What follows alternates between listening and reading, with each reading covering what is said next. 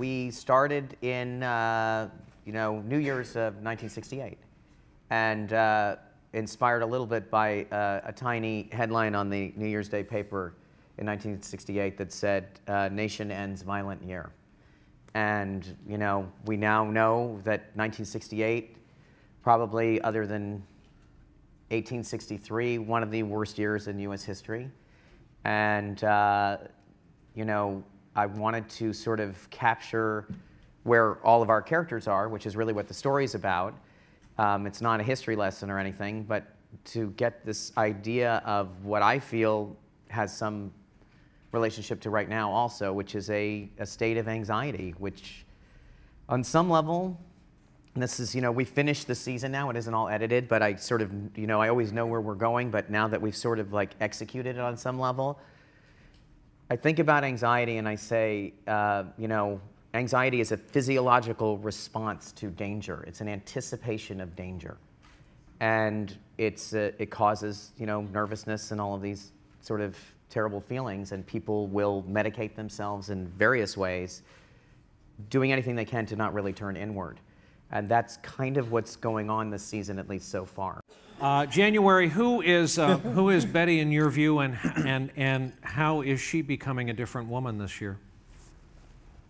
I mean, answering that question is as hard as saying who I am, I guess. I think she's just a woman who's constantly struggling to find what is going to make her happy in life. And maybe when she is presented with something that she thinks is going to make her happy, when she finds out it doesn't, she's just, I don't know that she deals with disappointment well, or her emotions. I think she's trying to be a good mother, trying to be a good wife. And I think in the recent episodes, we've seen her about as happy as we've ever seen her. I think that she is, she loves her husband and she's happy, and she's just struggling with, I think the weight gain was a result of, emotional depression or something. Maybe Matt would answer that better. Or we. Hunger? Yeah. Why the weight? I think that she's allowing herself to eat. So she's as happy as we've seen her because she's getting to eat. You ate plenty when you were married to me. God damn it. There was food in that goddamn kitchen all the time. You never saw Betty eat. You never did. When Don met Betty, he was completely over the moon and thought that this woman was unattainable. And the fact that worked out somehow blew his mind.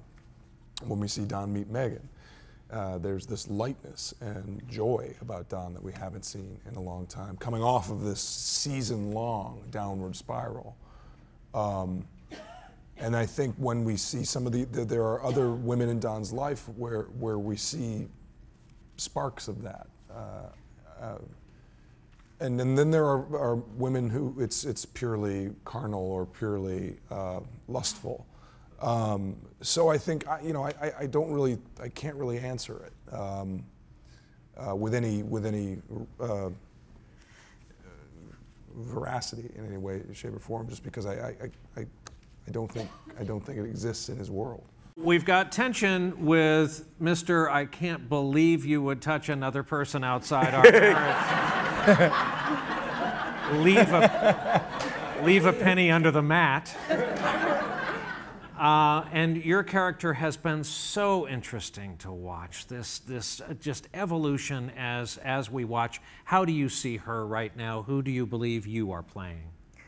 Oh, well, I love Megan. I realized that at the end of last season. When I first started, there was almost nothing on the page for her, and things came out in bits and pieces, and somewhere during last season, I realized, oh my God, I love this woman.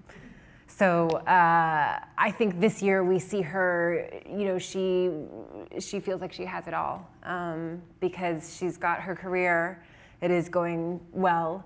And she's got this wonderful husband and this great family and beautiful apartment, and everything as far as she's concerned, is quite lovely. You know, obviously there are always tensions in a relationship, and she understands that it must be difficult for her husband to have her go to work and have a love scene with somebody else. But that's a normal tension, and of course, she's not privy to the rest of the stuff. How much denial is she in, Jessica? You know what? I think she trusts him, and I think she's optimistic. I think she's an optimist. So you can call it naivete if you want to, but I think that's because you get to see what Don does, and that Megan doesn't have that. So. Does Megan have a sense of smell when he flops into bed? Do you conjure the feeling of your first part because you so beautifully conjure on screen the excitement of coming home and telling your husband, if he's around, that things might start happening for you at work, and that this is real and this is what you hope for? Yeah, I don't have to think about that at all. It's how I feel every single day of my life when I work with these guys. I cannot believe how lucky I am. And honestly, like what you're asking about people recognizing you on the street, I am so much more excited than somebody who recognizes me on the street. They're like, oh my God, you're Megan, you're on Mad Men. And I'm like, I know!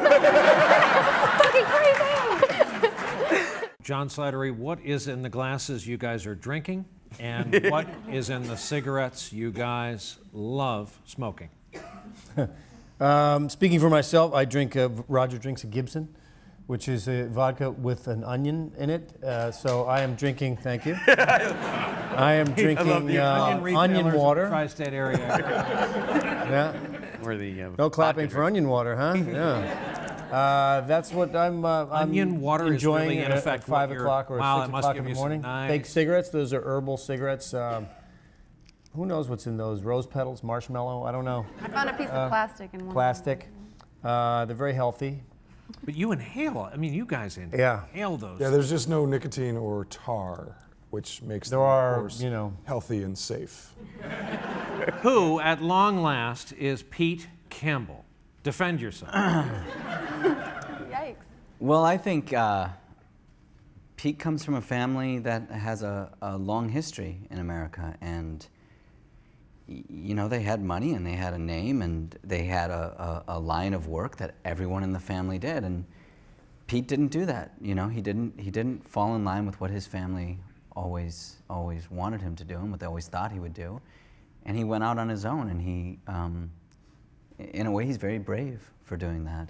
And he's quite loyal, actually, to Don Draper. And, but you're right. I mean, there are other sides of him. He's ambitious, and he can be ruthless, and he, I think from the outside, he can be seen as petulant and, you know. Obsequious? Is he obsequious? Just toss it out, guys. I mean, that's a perfect, I mean, it's your character. Obsequious. He manages up. Okay. But I mean, I don't know if he looks up to Don Draper. I don't know. I mean, people say, I think he looks up to him, but at this point, by the end of season 5, I think it was more about managing Don Draper. And I think he's seen behind the curtain. He knows that Oz is not the great, powerful wizard. He knows that Oz is kind of an alcoholic who needs, you know, a lot of management. And he needs to make sure that when Don's ready, that the clients are ready. And when the clients are ready, if Don's not ready, that he can cover. And I don't know if he's trying to be Don Draper anymore. Kiernan, who would you say is your mom and dad on the set? I wouldn't think of it as who's my mom and who's my dad. Just we're more all like a family, if that makes sense. We're close. We all like each other. I'm lucky to know these guys. They're awesome.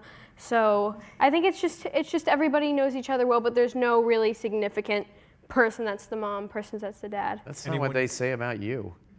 Anyone you're the mom. Yeah. Anyone on the cast you wouldn't let drive you home, for example, after work. I'm sorry, what'd you say? Anyone on the cast you wouldn't let drive you home after work, or are they all nice people? They're all nice people. Okay.